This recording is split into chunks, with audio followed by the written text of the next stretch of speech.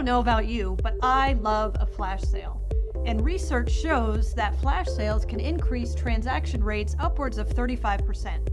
So in the scenario we're going to cover right now, we're going to model an organization that's trying to alleviate a little bit of excess inventory with some sweaters that they have. And so the team has decided to create a really cool, it's sweater weather time flash sale. So I'm just going to quickly go through the steps within ElasticPath on how to set up a flash sale for a certain set of products and even create an email campaign around that. The first thing I want to do is show you our existing website. So this is our ElasticPath shop, and we're going to cover some of these topics in future scenarios. But as a merchandising team, what they want to do is actually feature a new category under this buy heading for sweater weather, right? This sweater flash sale that they're going to create. So the first thing we want to do is I'm going to go into Commerce Manager, which is our merchandising tool with ElasticPath. And I'm going to walk through the steps to quickly set up this new category. I'll create some subcategories, and then we'll very quickly drop some products into those categories. So the first thing I want to do is set up this new sweater weather category. So the first thing I'm going to do is go into configurations, and I'm going to find my by kind of high level nav, and then create the parent node for sweater weather. So we're going to make this a featured category. We'll click create. And then the other thing I want to do is just create a couple of subcategories that allow me to merchandise based on, in this case, gender. So I'm going to create for men and women. So now we have our new feature category called sweater weather set up. Now I'm going to quickly drop some products on there. And the best way to do this, and what we hear from merchandisers, is they want to quickly be able to search and find the products that are relevant and then merchandise directly from that search. So that's the scenario I'm going to go through. So you can see in this particular catalog, I have about 1,300 products or so. So what I want to do is I want to do something maybe like a filter on the description. I want to find products that have the word sweater in their description.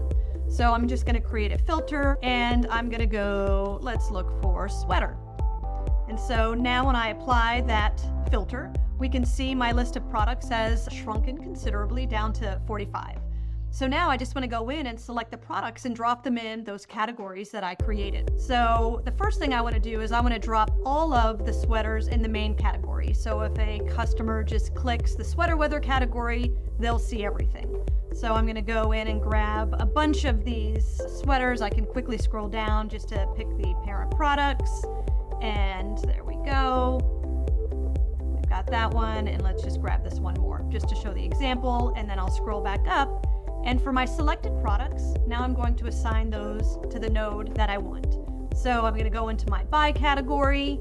There's my new sweater weather category that we just created, and I'm going to drop all of those products into that category. So I'm just going to click next, and you can see this is what's happening. All of those products get put in my sweater weather category. And I will confirm. And again, I can merchandise in additional categories as well. These are my women's products, and I'll deselect those.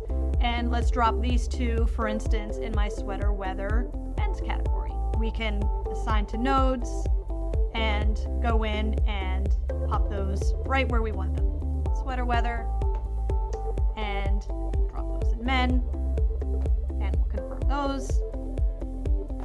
And again, I can do the same thing with my women's products as well.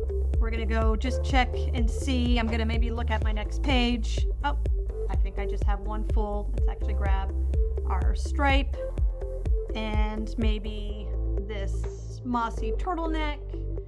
And let's drop those in the women's category. Buy sweater weather, and we'll put those in women.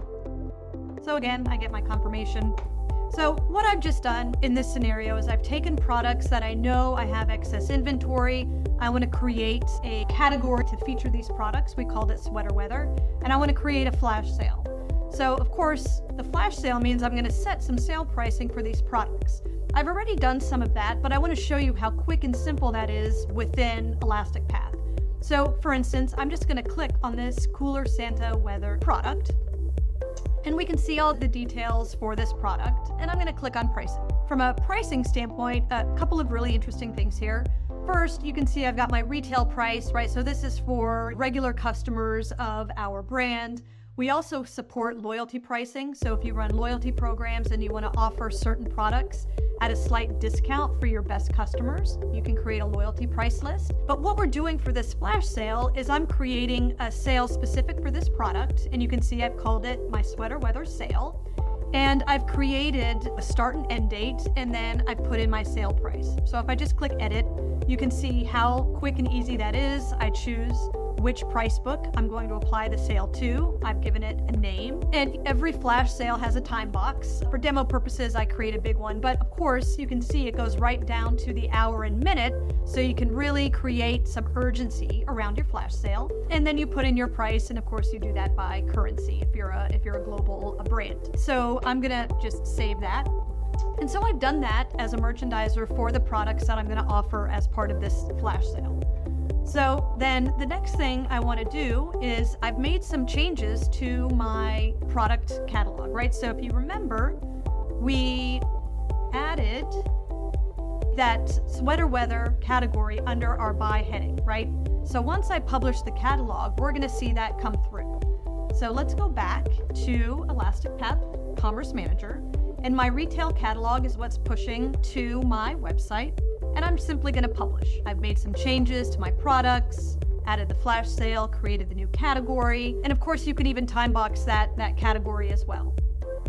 But I've published that catalog, and so now a couple things are happening. All information that we changed is getting pushed to our search engine, and it's also going to get pushed to any other solution that we have integrated. And in this case, it's going to be our email service provider, because we want to create a fun email campaign around this as well. So I published my catalog, and let's come back to our site, and I'm just gonna refresh when I click under buy. Yep, there's my new sweater weather category. I've got women, I've got men. We'll come back and look at the products in a minute, but let's go in now and take a look at our email campaign.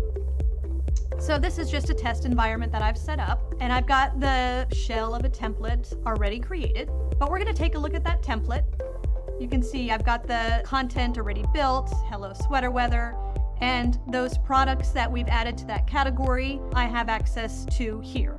So just as an example, I'm just going to click on this product just to show you that it's not smoke and mirrors. If I wanted to change which product that I'm highlighting here, I can go in, click replace, and look in my product catalog, right? So all of my products get synced into my email solution.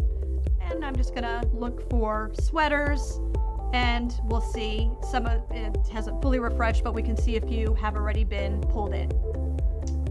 So now as the campaign owner, I've created my email campaign, I've linked it to the products, I've got a buy now button. And just to show a quick example of what can happen, if I preview my email, I can send a test to myself. But if I click on this buy now button, it's going to take me right to the PDP for that product. I can see it's on sale. I can add it to my cart, or I can buy now. And we're going to talk in a subsequent video about how to enable the quick checkout through buy now. But in this case, I can add it to my cart. I can begin the checkout process. I'm going to go ahead and log in as an existing customer, and we can see this is my information. I'm going to select some delivery method. I don't have a gift card. I'm just going to skip that step, and let's go ahead and put in my credit card information. As an existing customer, this is going in and pulling in my saved details, right? So this is a part of that quick checkout process. I'm a known customer to this Elastic Path Payments network. So all I have to do is type in my code, and it's going to bring in my details, and I can verify those and place the order. So we'll get our order confirmation back. So from the perspective of the merchandiser, what they've been able to do in this scenario very quickly is create a new assortment of products for featured sweaters that they want to put on sale. The business reason behind doing that is really to alleviate some inventory that they have of sweaters that aren't selling, but by creating a fun campaign called Sweater Weather Flash Sale, they're creating that urgency with their customers to get the expected uplift in transactions around that flash sale. And in just a few clicks, I was able to create those products, put them in the right category, add the sale price. I published my catalog, And then my email marketing team created the fun email using those same products that were synced automatically. And in minutes versus potentially days that customers spend doing this, in minutes, you've been able to get those products out onto your site, get the email out, and create this fun sweater weather campaign.